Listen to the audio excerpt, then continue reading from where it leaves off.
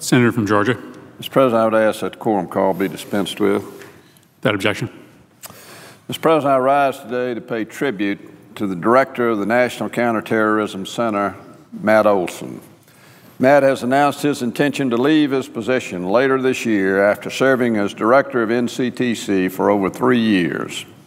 Matt's one of the best and brightest public servants with whom I have had the pleasure to work with. And I want to take a couple of minutes just to thank him for a job well done.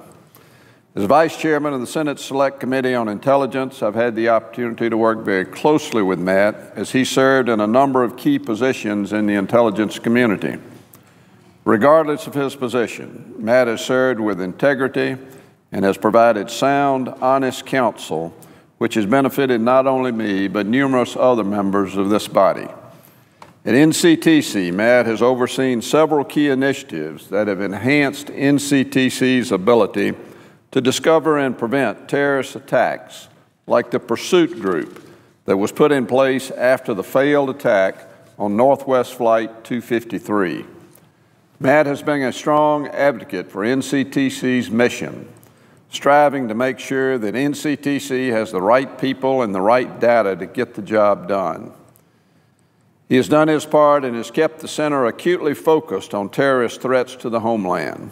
I am certainly glad that I supported his nomination and can attest that Matt is a man of his word. Before joining NCTC, Matt served as the National Security Agency's General Counsel and as an Associate Deputy Attorney General at the Department of Justice. Matt worked on several national security issues at DOJ, but quickly became an expert on the Foreign Intelligence Surveillance Act and its implementation.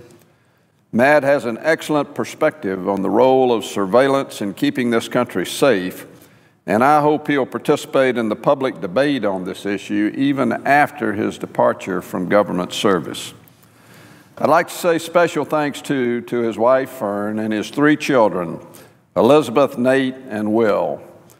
Matt has missed many nights and weekends with his family as the director of NCTC and throughout his public service career.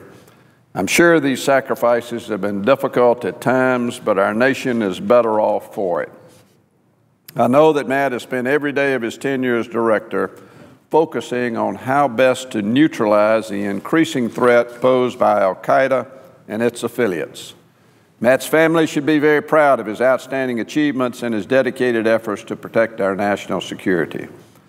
I understand that Matt plans to return to teaching and spend some well-deserved free time with his family. His presence will be missed at NCTC as well as here on the Hill. To Matt and his family, thanks again and best wishes for whatever the future holds. Mr. President, I yield the floor and I suggest the absence of a quorum.